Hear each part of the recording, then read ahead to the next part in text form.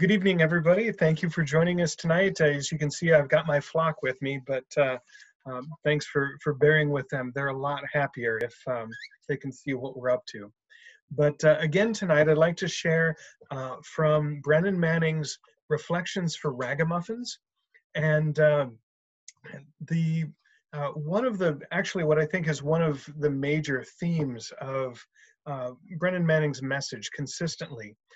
He has a lot to say about our attempts to earn God's love and earn God's favor, as if that's something that we could do. When we know that up here, but it's hard to absorb that because the rest of the world doesn't work that way. And this is what he has to say for May 5th on self-justification. And he writes, "More often than I'd like to admit, I still get bamboozled into trying to make myself acceptable to God. It seems that I cannot forego this crazy enterprise of getting myself into a position where I can see myself in a good light. Anyone caught up in the same oppression of self-justification understands what I'm saying.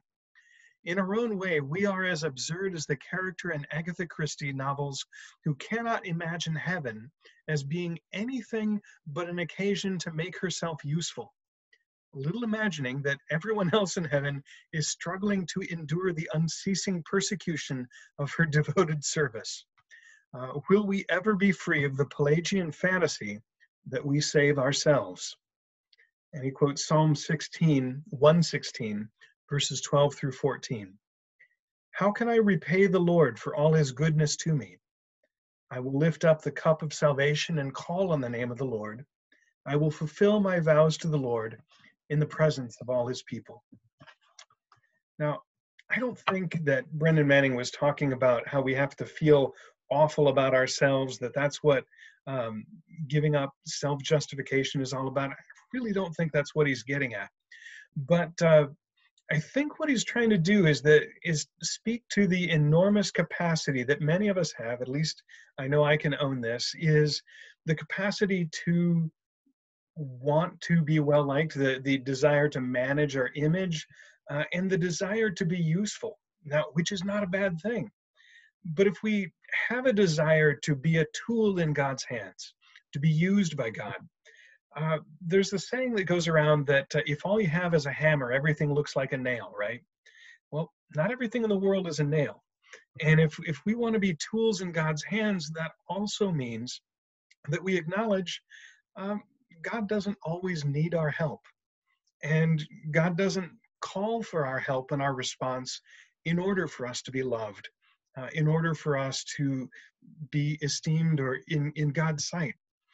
What God is asking for instead is a response of trust, a response of love, and yes, a desire to be useful, to live into the purpose for which we're created.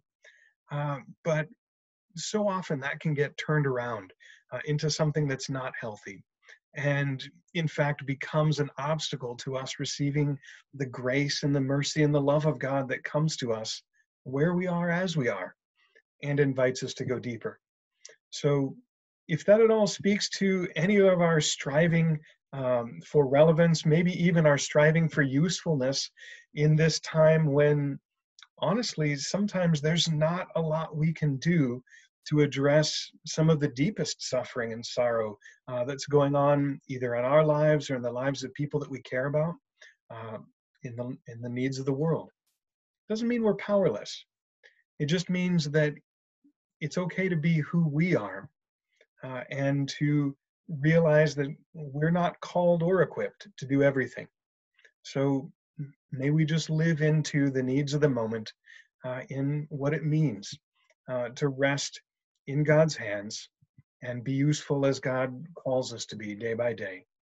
May God bless you and be with you wherever you are today on this journey, and may we find and know that peace that comes through the love of God in Jesus Christ.